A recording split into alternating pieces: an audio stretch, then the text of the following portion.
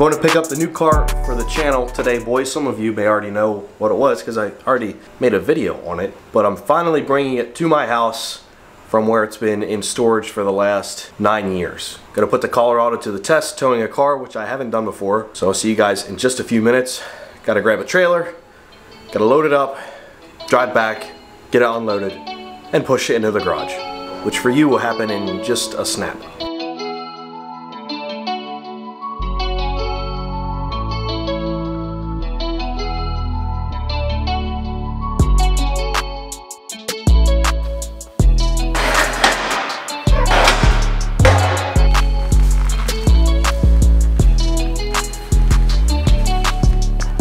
Straight. Yep, that's good.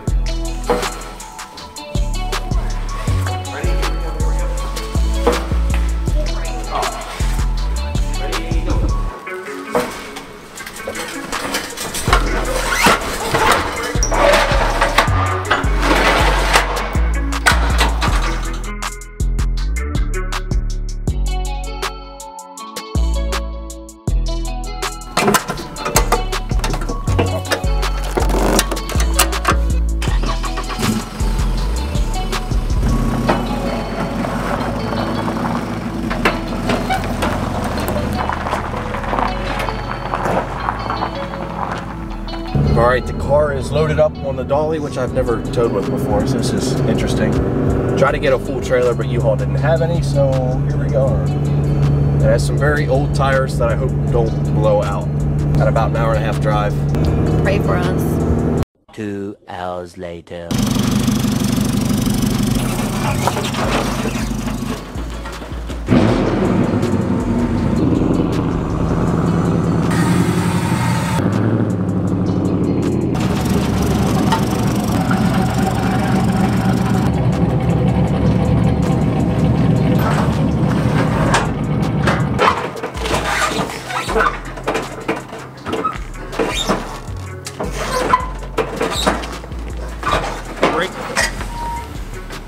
Good job.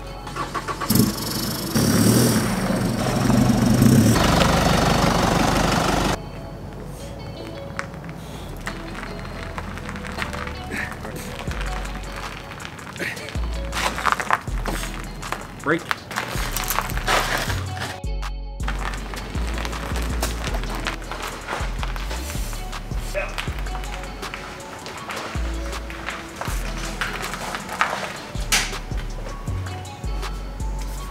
Do anything you set your mind to. Anything you set your mind to. Anything. So let me introduce to you guys again, for like the 500 people who watched the first video.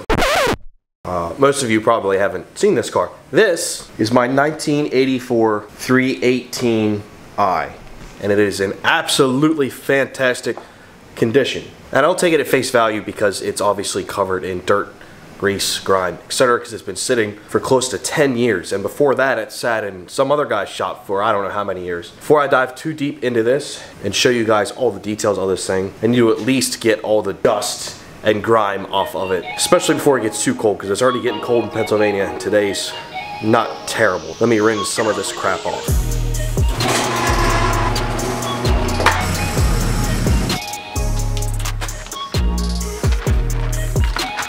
This is gonna be cold.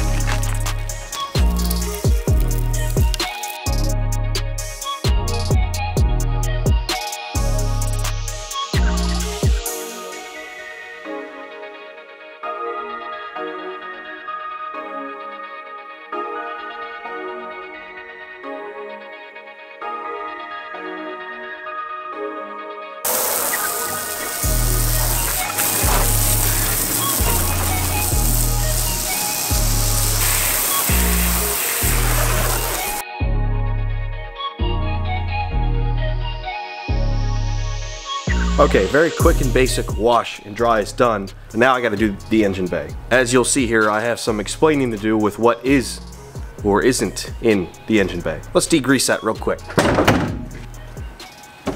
Yeah, it's pretty gross in here. do a little bit of prep, and get to scrubbing.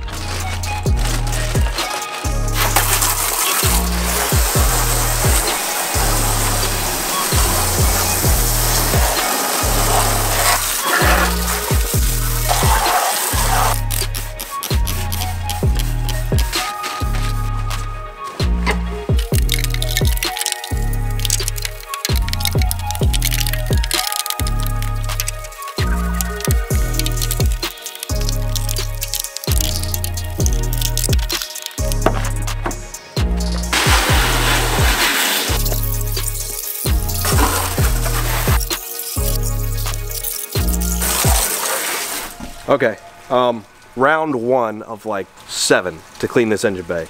So you guys just stand by and I'll give you a look in a few minutes or hours when I'm done and pretty happy with it. This isn't going to be perfect. I just want to get as much gunk and grime out of there as I can. Also, if you're wondering why I'm not using my pressure washer, it's because it's dead and I don't know why. It died. All right, engine bay is cleaned up. Not quite as nice as I would have liked, but no pressure washer, only so much I can do. But it's looking much better. I gotta peel all that old foam stuff off there. As you see, it was just blown off with the garden hose.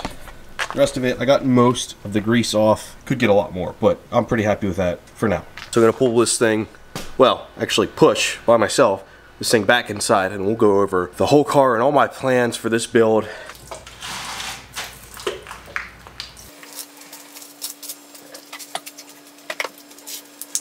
Out of breath. 1 foot at a time. Over the hump.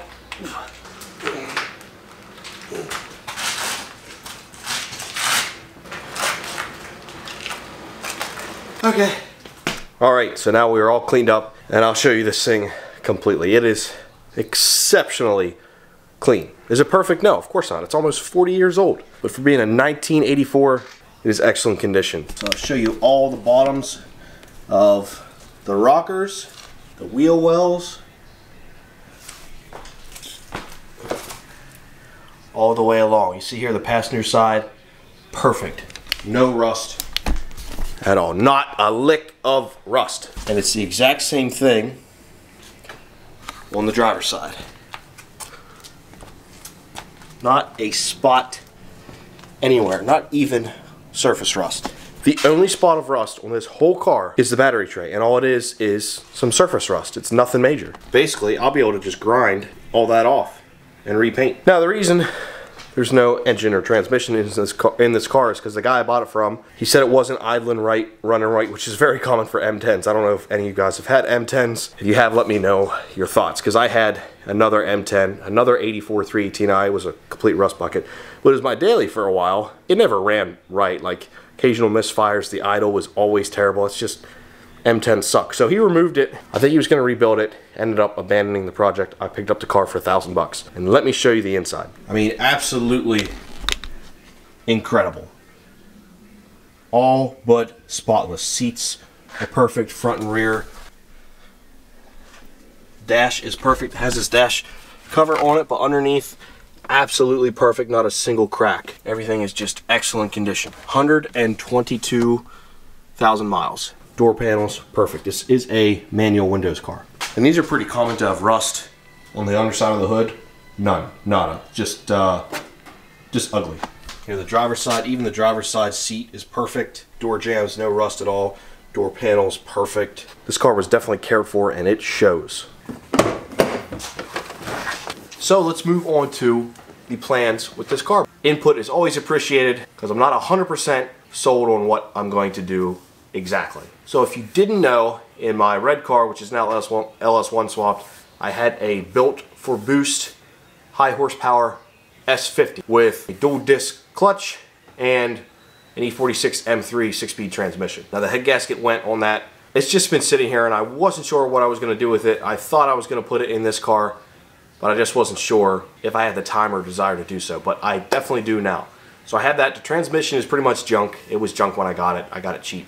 Doesn't really like to shift in a second and it whines. So I'm going to need to source another E46 M3 transmission. Clutch is still good, hardly any miles on it. Replace the head gasket on the engine and start ordering a bunch of parts to swap that in here. I was initially going to put the engine in here and just run it NA. I don't know if I want to do that or if I want to just go straight to boost. So the goal of this car is high horsepower. It's just going to be a really, really fun street car just to cruise around in, basically. So I'm probably going to buy a top mount turbo manifold and a turbo capable of 700 to 1,000 horsepower-ish.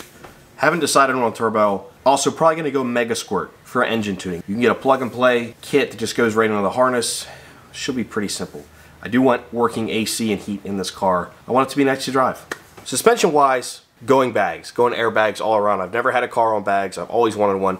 This is the perfect one to do so because this is not going to be any kind of performance car. It's literally just a high horsepower car to drive on the street and have fun. Definitely going wide body. Don't know if I'm going to do it in phases. Maybe for now, just do an upgraded wheel and tire that just looks a little nicer and drive around and then wide body it. Don't know if I'm going to go some type of E30 M3 fenders or like a Pandem kit or over fenders like my E36. I don't know. Let me know your comments because that's totally up in the air. I really don't know what I want to do with that. I do know that I want it to be wide and low. Now the car does have no rust or anything, but the paint isn't perfect. I'm going to do a full, complete buff polish and wax to it and just see what I can bring out. Clear coat has faded in some spots, couple minor dents here and there, but the paint is generally good enough to drive it around and have a pretty good looking car. But eventually, yes, when I wide body it or shortly thereafter, we'll be getting a full respray. And I'm also going to repaint the engine bay just like I did in my E36. So if you guys have any thoughts or comments about what you'd like to see done to this car, let me know because it's still all pretty open. Nothing is fully set in stone except for boost and airbags and wide body. Those three things. If this video and upcoming videos get a good amount of views, I'll keep doing them. However, if this doesn't get much interest like the first video, I'm not going to put this on YouTube. Basically, I'll build the car and I'll do like a 10-minute relapse at the end or something like that. I don't want to waste my time videoing and editing and doing all that to a car that nobody's going to watch. So hopefully you E36 guys will be interested in this. If you guys do want to see this full build on YouTube, give it a thumbs up and a comment. Just let me know so I don't waste my time and you guys' time. With all that being said, hope you guys enjoyed this video and I hope you look forward to future E30 videos because I'm looking forward to building this car. We'll see you next time.